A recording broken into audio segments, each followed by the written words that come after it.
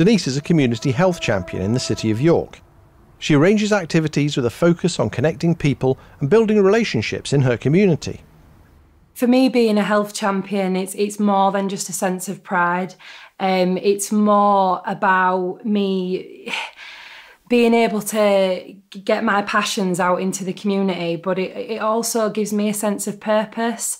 It makes me feel like all these fantastic people that have helped me, that's my way of giving back to them, and it's my way of creating this lovely ripple effect for future generations.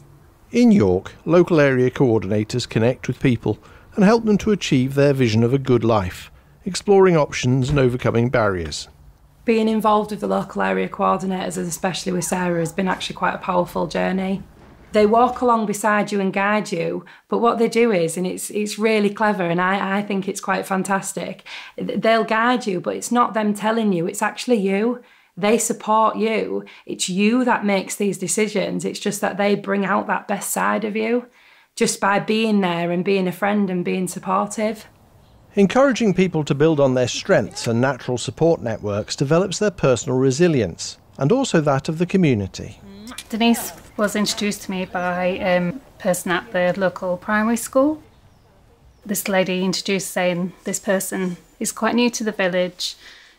She lost a leg due to cancer, and she could really do with some support. You know, our journey is still ongoing, but Denise is just such a big part of the community that she doesn't often need my support anymore. You know, she walks down the street and people's faces light up because they know that she is like there, and, you know, she's chatting and she always makes people feel a lot better. Strengths-based approaches put people in relationships at the heart of everything and shift power to citizens and communities. Every area of York is slightly different, so we actually adapt to where we are. And having that freedom to develop the role and to be who we are and to really get to know the areas, it really works. We don't go around with lanyards on saying that we're from the council. We're very fortunate to be employed by the council, but we very much see ourselves like as embedded in the community. Being able to listen and take on board what that person's saying. We can make assumptions about how we think somebody's life should be, but listening to them, you can get an idea of what life they want, and that is crucial to having an asset-based approach. Language is key to reducing inequality and creating the different kinds of relationships, which is part of the vision for York, helping the council to create a more caring, compassionate, connected society and city. We're very big on language and how we've been reframing the narrative in discussion to reflect more strength and asset-based practice.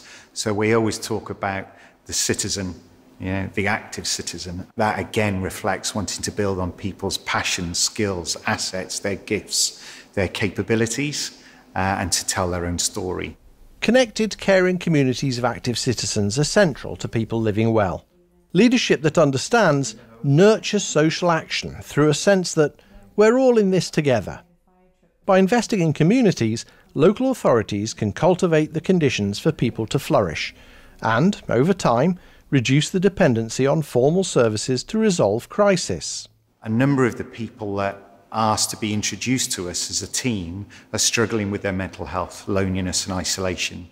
And often the solution is not in a medical model, in hospital, in care. It's in the community through the power of the culture, arts, creative sectors, through the power of sport and physical activity. Dee's a great example of one of our health champions, somebody of lived experience that had fallen on very difficult and challenging times, reflecting her complex health condition, but has some amazing personal qualities. And through ourselves working with her, tapping into her potential, has been an amazing story. It's a great example of community building. City of York Council are challenging the traditional approach to measuring outcomes and inviting people to tell their stories to make systems better. So we were looking at a way to measure the impact of social action and decided to do something that was a lot more creative and develop the stories that we knew had such a big impact into something that would maybe have a little bit more academic rigour. So we would make them into layered stories. So start with the individual story, developed that into some accessible format, so we would have it in written format, a picture with a hard-hitting quote and a short film. And then around that, map some of the community connections and the social action in the community context. And then above that, the systemic context and the wider kind of ripple effect. And we've taken those stories to, head of housing.